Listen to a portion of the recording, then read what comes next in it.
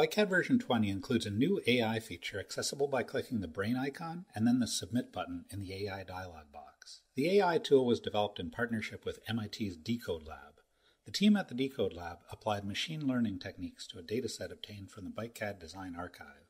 For these results to be accurate, we'll need to ensure that we've selected the appropriate material in the Notes tab of the Notes and Title Block dialog box. For now, carbon and bamboo will not be considered because the stress analysis carried out in the AI model only applies to isotropic materials. We'll also need to ensure that we've set the tube diameter and wall thickness for each tube in the tubing dialog box. Be aware that although we now have the option to specify a butted tube profile, at this time the AI engine assumes all tubes are straight gauge.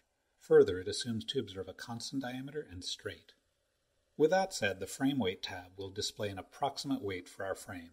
We can also see displacement under in-plane loading, a simplified top view of the frame showing displacement under transverse loading, and finally, displacement and rotation under eccentric loading. Data-driven AI models can be inaccurate, especially when shown a design that deviates significantly from the training data.